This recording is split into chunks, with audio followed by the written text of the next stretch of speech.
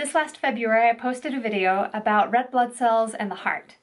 It was a short little clip that followed several blood cells as they went through the heart, got oxygen, and delivered it to the rest of the body.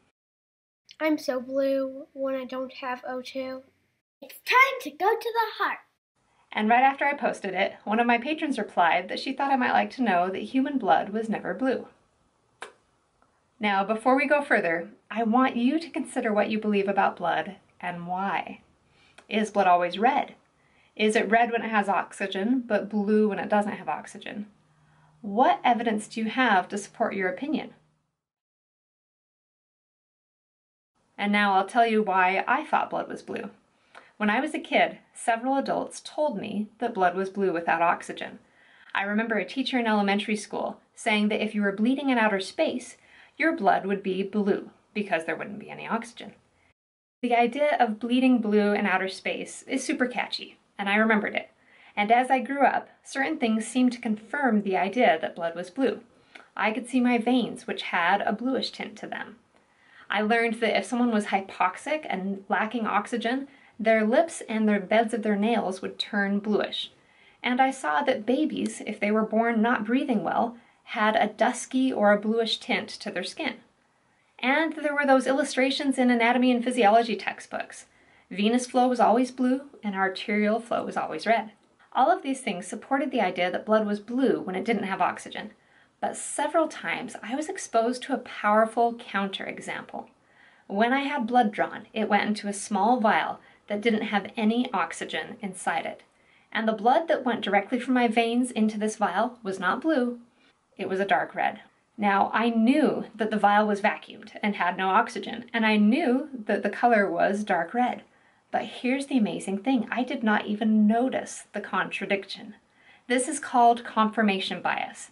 When you have an opinion or belief, a lot of times your brain will ignore contradicting evidence, but not consciously. I didn't look at this counterexample and think, that's strange, I've decided I'm going to ignore it. It was a subconscious decision that I didn't even realize I had made. So I thought blood was blue when it didn't have oxygen, right up until one of my patrons made that comment on the Valentine's video. It made me wonder how many other people thought that blood was blue. How widespread was this misconception? So I carried my camera around with me for several weeks and I interviewed as many people as I could.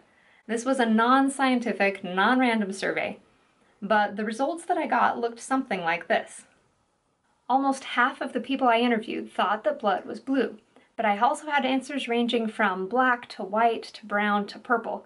I got a huge variety of answers everywhere I went except for one place. At United Blood Services, every single phlebotomist there said that blood without oxygen was dark red or maroon. Phlebotomists work with blood every day, so their opinion has quite a bit of validity when it comes to what color blood is.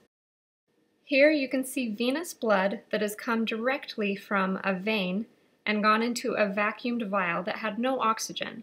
The blood in the collection bag is quite dark in color, but if you look up where the air bubble is, you can see that the blood has a reddish hue. Maroon and burgundy are good descriptions for this color.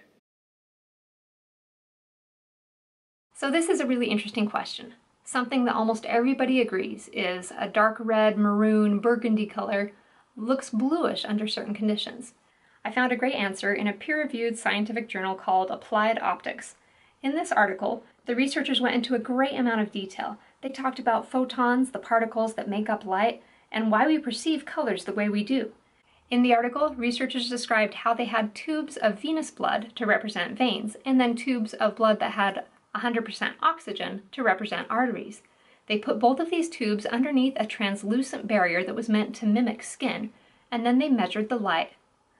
And they found that both a vein or an artery will appear blue or turquoise when they are of a certain size and at a certain depth underneath the skin. But if the tubes were smaller than a certain diameter or too deep, they would not appear blue. So this is really cool. If your arteries were close to the surface and big enough, they would look blue too. But your body has a practical design. Arteries are deep inside you and veins are close to the surface because if you cut a vein, you can fix it with a Band-Aid. Whereas if you cut an artery, you need a tourniquet and maybe surgery. It's pretty cool to know that both arteries and veins would look blue under the right conditions, but where does the blue color come from in the first place? Well, remember that white light is made up of all the wavelengths of color. The reason veins can appear blue is because the tissue absorbs more red light, and so the light that's reflected back out has a larger percentage of blue. Again, this is something that only works if the skin is a certain pigment and the vein is a certain diameter and it's within a certain distance from the surface. Does this mean that you'll never find blue blood? No. Several animals have blue blood, including Armadillidium vulgare, the potato bug, spiders, octopus, squid, and mollusks.